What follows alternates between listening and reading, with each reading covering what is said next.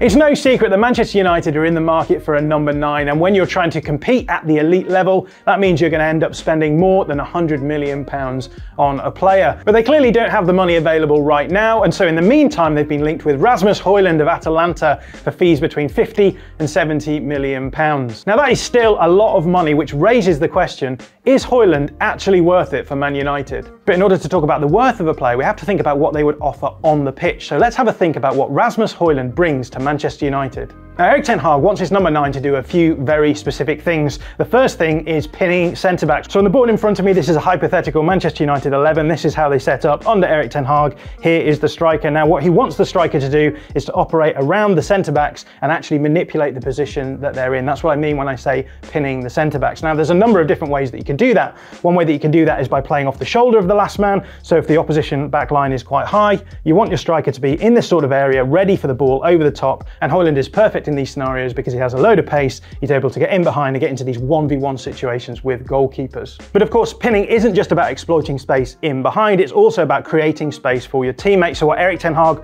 will want from his number 9 is for them to get into the box, drag centre-backs with them, and then you're opening up a huge amount of space here on the edge of the D. And when you have players like Eriksen, Mason Mount, Bruno Fernandes in these spaces, they can be really productive there as well. Now at Atalanta, Hojlund has been a bit of a channel runner. That means that he likes to get into these sorts of areas. That's because Atalanta are quite a direct attacking team, so it often means that he can be quite isolated around the opposition goal. So he will often find the spaces out wide, hold the ball up, then wait for his teammates to get into the box to be able to play them in. For Manchester United, this would be a bit of a problem because he is the focal point of this attack. So if he does move into these wide areas, there's no one in the box to hit. But it's important to remember that that's probably a team play style issue, because although Manchester United are also quite a direct attacking team, they have really elite wingers who can play in those wide areas and do a lot of that work, meaning that Hojlund can focus his attention in the central spaces. And that's important because the second thing that Erik Ten Hag wants from his striker is the ability to do hold-up play. Now this can happen in a number of different ways. Last season we saw Man United using the striker as a hold-up option from the back. So if they were having trouble in build-up, they could get the ball long. And if you have a player like that Weghorst in that instance who can bring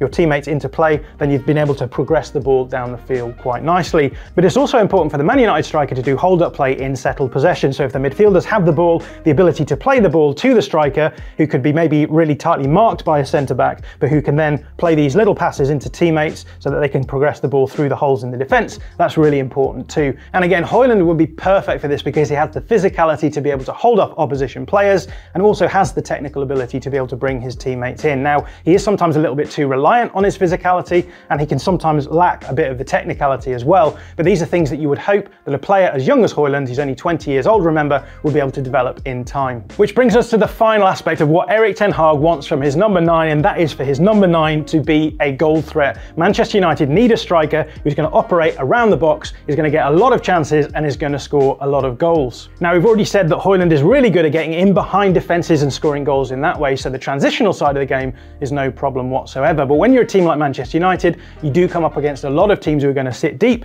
in a low block and just make it really, really hard for Manchester United to do anything around the box. They're going to try and overload in these areas. And that does mean that if you have players like Bruno Fernandes or Christian Eriksen playing, sitting in these half spaces and looking to flight the ball in, that you need to have a striker who's going to be clinical in these situations. And that is a question with Hojlund because he hasn't played for a team where that's really been an issue. But the most important thing here is goal scoring. Manchester United need a number 9 who is going to get a lot of shots and a lot of goals. So let's dig into the data to see what Hojlund offers. So this is Hojlund's shot map in Serie A last season for Atalanta, and it's worth noting from the off that this is only 1,800 minutes worth of playing time for Hojlund. That's around 20 games in total. So if you extended these figures across a full 38-game season, you'd be expecting Hojlund to get closer to 16 goals in total. That just by way of context. But beyond that, we can see lots of nice things about this shot map. One of the things to notice is how high his expected goals per shot is. That's a figure of around 0.18. That means that you're expecting him to score from 1 in about every 5 shots.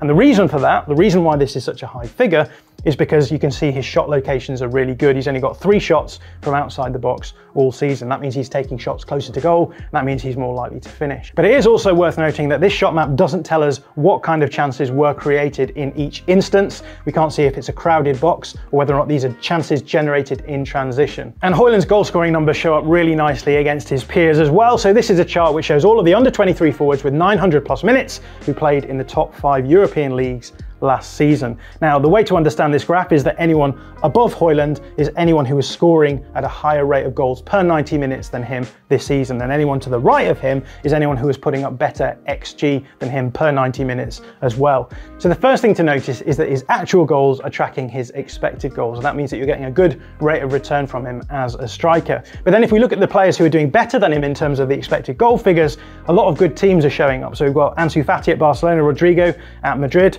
we've got Moukoko at Dortmund, and then Erling Hojlund at Manchester City. These are all very good teams, but then we've got Rasmus Højlund playing for Atalanta, a team who aren't guaranteed to get Champions League football every season, and he's competing with these sorts of players. So that's a really good sign as well. But if we compare Rasmus Højlund to another elite striker that Manchester United have been linked with this window, we can start seeing why the valuations between him and that striker are so different. So on the board here, we've got Victor Osimhen's pizza chart from last season compared to Rasmus Højlund's chart from the same time period. And the big thing that stands out for me is this blue area here, which we can see is the attacking quadrant of the chart. And the specific metric that stands out here is shot volume. So we've got Victor Osimhen here with a shot volume percentile of 99 on this chart, compared to only 53% from Rasmus Højlund. Now, if you prefer the raw figures, Osimhen is putting up around 4.6 shots per 90 minutes, and Højlund is only putting up 2.6 shots. Why is this important? Well, more shot volume equals more goals. Victor Osimhen got 26 goals in Serie A last season, which is 10 goals more than we speculated Højlund would have got if he'd have played all 38 games. Now, of course, it is worth remembering that a team's playstyle does have an impact on a player's statistical profile. Victor Osimhen played as an off-the-shoulder striker for Napoli, who won the league, whereas Rasmus Højlund was playing a lot more as a link-up, hold-up player for Atalanta, and we can see that here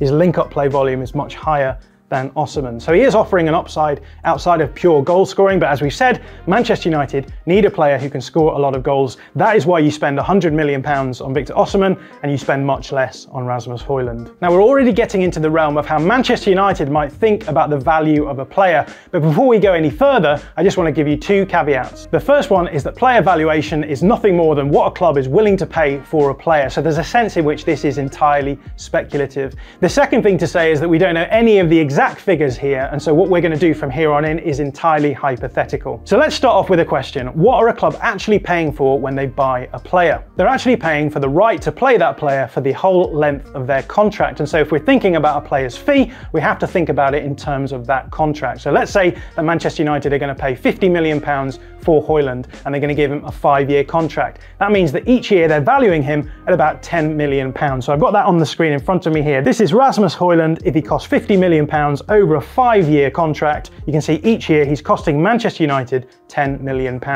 And this is the way that football clubs account for the values of their players in their books. This is actually a process called amortization. You may have heard of it. Now, Victor Osimhen is going to cost Manchester United more, so let's speculate that they spend £100 million on him, which I think is the best case scenario with Victor Osimhen, and they gave him a 5-year contract. Now his yearly value is accounted at £20 million because he costs twice as much as Højlund. But of course, it's not just the transfer fee that goes into what a player costs, because wages are really important as well. They have become increasingly important as players have been paid more and more. So it's impossible now to think about the value of the player without thinking about the wage of that player as well. Now, as we've already said, Højlund plays for Atalanta in Serie A. They are a Champions League challenging side, but they actually have a mid-table wage budget. They have a very low wage budget for their output. And on top of this, Højlund was signed as a young player from the Austrian Bundesliga, and so it's rumoured that his wage packet is only around €10,000 per week, which is very low indeed. Now, this is really good for Manchester United because that means that they can pay him a much lower wage than they would be paying to Victor Osimhen.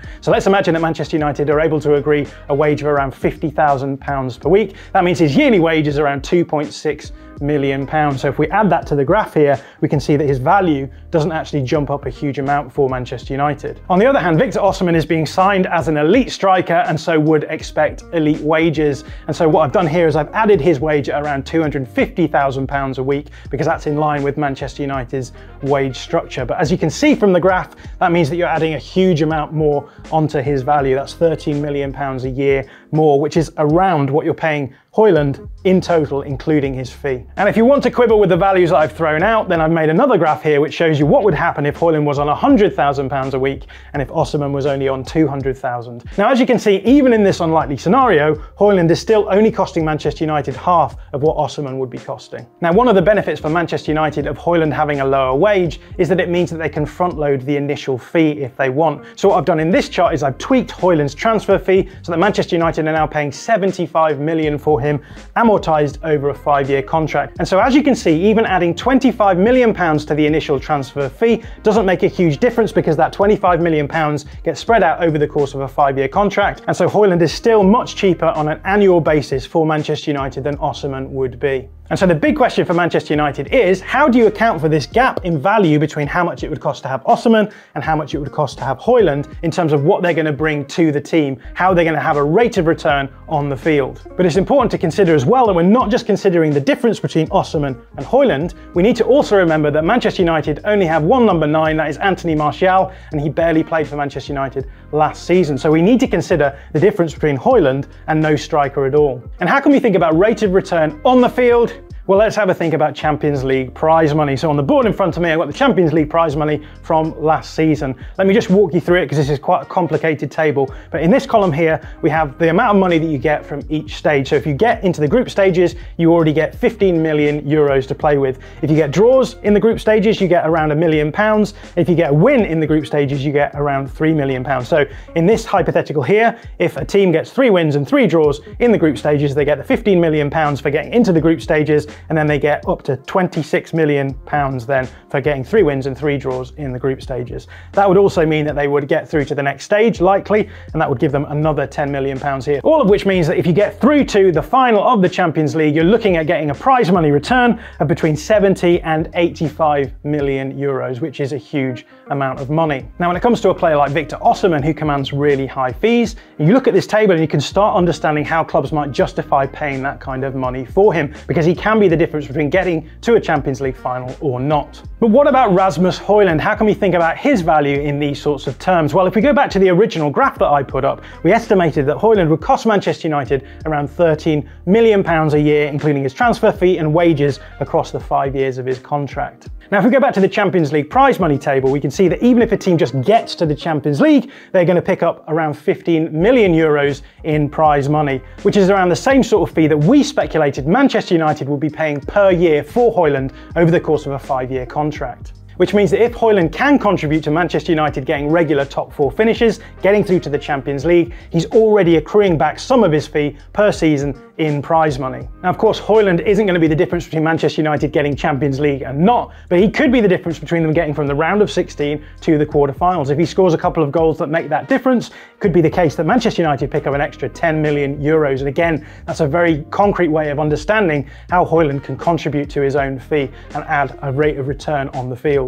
And so the difference between Victor Osimhen and Rasmus Højlund is that the stakes are so much lower for Højlund. He doesn't have to win the Champions League in order to justify his inclusion in Manchester United's wage structure. All he has to do is score some important goals earlier on in the competition. And again, this is a really good argument for Manchester United picking Højlund over nobody, because it won't take that much for him to recoup his value, just a few performances here and there in the Premier League and the Champions League. Now, if you need more convincing about Højlund offering value to Manchester United, we just need to have a little think about David De Gea. Now, David De Gea has recently announced that he is leaving Manchester United. He's been at the club since 2011, and they signed him for a fee of around £19 million all those years ago. And that means that since then, most of his transfer value has been amortized away into nothing. So he's basically just being paid a wage, but it was a very big wage. There was obviously those negotiations with the club to try and bring that wage down. But what I thought I would do is compare the speculated value that we'd say Hojlund would cost over 5 years with the value that David De Gea would have cost if his wage structure had stayed exactly the same.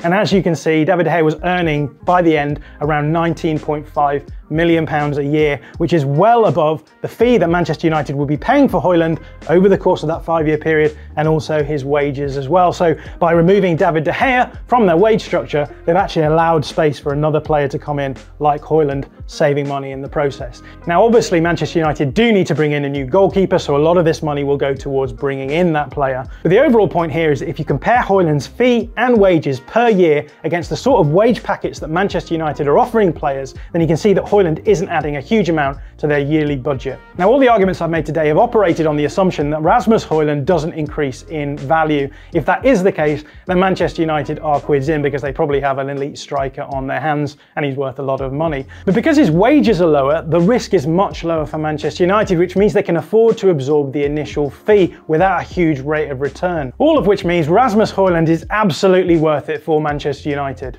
If you like this video, please consider subscribing to the channel.